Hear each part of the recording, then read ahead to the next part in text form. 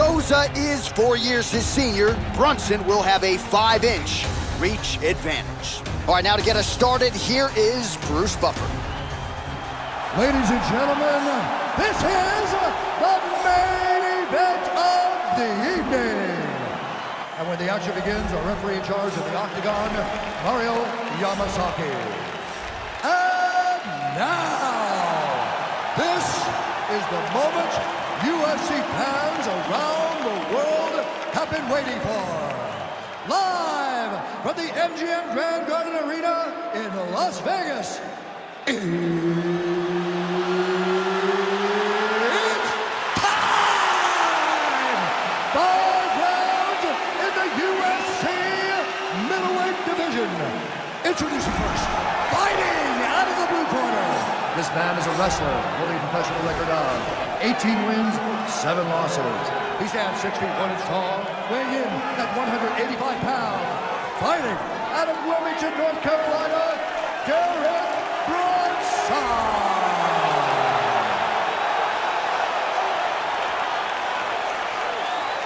And now introducing his opponent, fighting out of the right corner.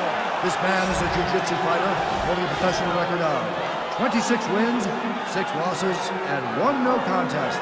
He stands 6 feet 1 inch tall, weighing in at 185 pounds. Fighting out of Rio de Janeiro, Brazil, Ronaldo Jacare Souza!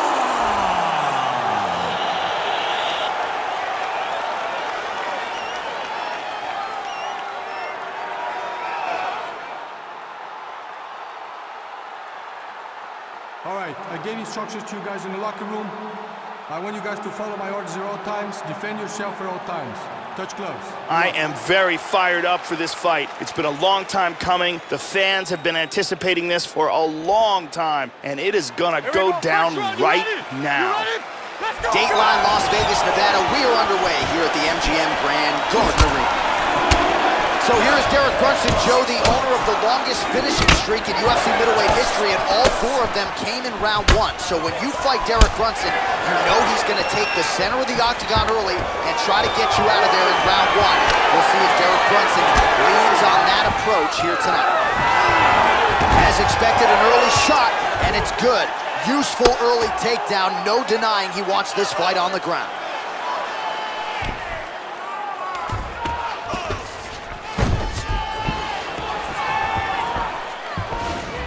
Well, hard to win fights in mixed martial arts from the bottom, but nice work here in that position by Brunson.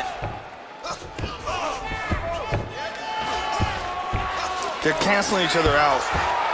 He's looking for the arm triangle here, and what he wants to do is he wants to push his opponent's arm to the side, wrapping his arms around his opponent's neck, secure the arm in position with his neck, shift his hips, get his weight down. He got it, he got it! Nicely done. Great job in getting this fight to the ground quickly and getting an early submission. Yeah, so how about that, Joe? We can barely tell people what color the trunks are on these fighters, and we get the submission win. So not a lot of wasted time. He got the takedown early, and the submission came soon thereafter. Great effort, great technique here tonight. And one last time, super tight choke, and he's out.